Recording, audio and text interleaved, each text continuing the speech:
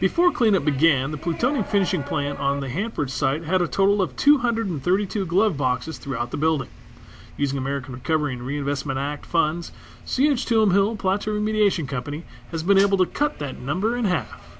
It doubled our workforce, to be quite honest, and it allowed us to go from 5 D&D teams up to 19 D&D teams in -5 and ZB and PRF to allow a ability to, in parallel, be able to remove a lot of material, a lot of glove boxes, a lot of contaminated piping and systems all at the same time.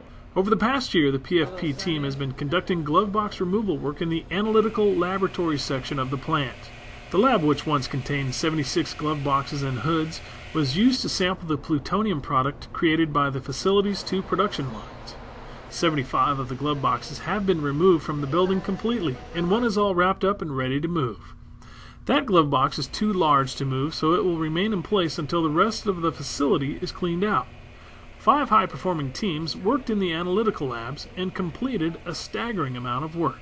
It's a significant milestone. A lot of very talented people got to show their skills on how to do this safely, compliantly, and made a lot of progress in a short period of time. Of those removed, 59 were done with Recovery Act funding. All of the PFP teams together, a mix of existing workers and Recovery Act hires, are making progress each day and doing it safely. The team of more than 700 people recently achieved 1 million hours without a days away restricted time injury.